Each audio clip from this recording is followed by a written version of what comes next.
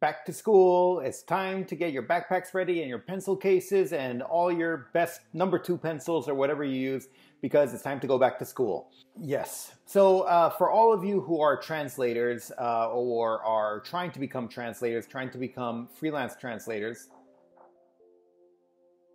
there's construction going on somewhere close by in this building, and it's kind of annoying. Hopefully it doesn't distract too much from this video.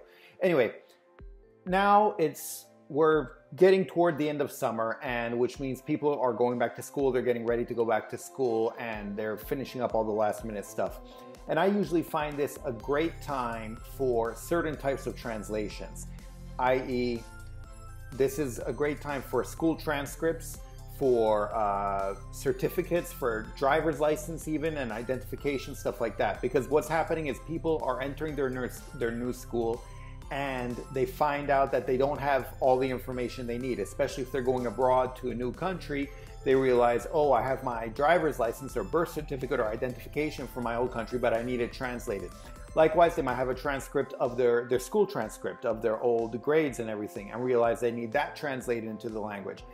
Other forms of identification or certificates or stuff like that. These small types of translations that people need translated, this is the season for them. And so what I recommend usually, that I think is a good idea during this time, is wherever you have your profile or the list of services that you provide, try to add something along those lines to it. Certificates, identification, school transcripts even, be as precise as you want with that. But stuff along those lines, and make yourself available for these.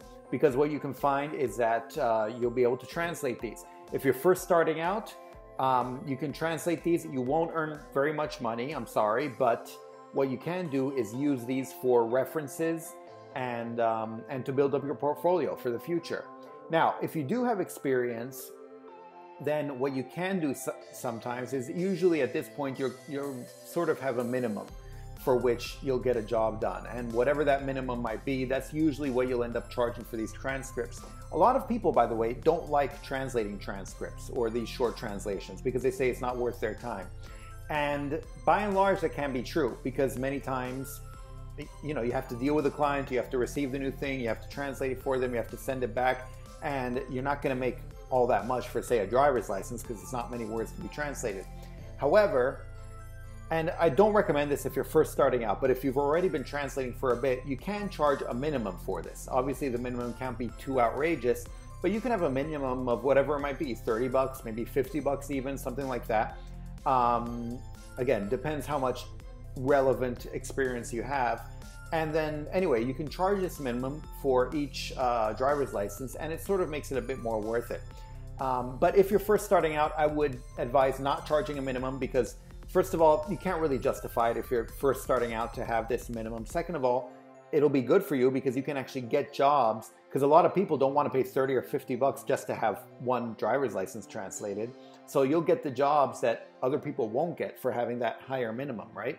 So you're going to do something and maybe you'll just get 12 bucks out of it. But if you can get a referral or rating from that, and you can add it to your portfolio, then you're making, once again, and I've said this pretty much every other video that I make, but you can use this as leverage for future jobs, and so it can be very good.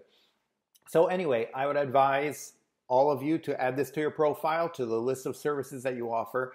Add anything having to do with going into a new school. Transcript translations of certificates, of driver's licenses, of IDs, of whatever it might be, grades, you know, anything along those lines, because, as I said, 'tis the season.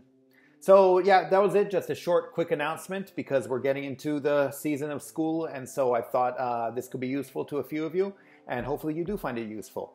Otherwise, I will see you in the next video. Don't forget to subscribe. Don't forget to click like. Don't forget to click on the bell next to the subscribe button and all that good stuff, and I'll see you in the next video. Okay, thanks. Bye. Savedum.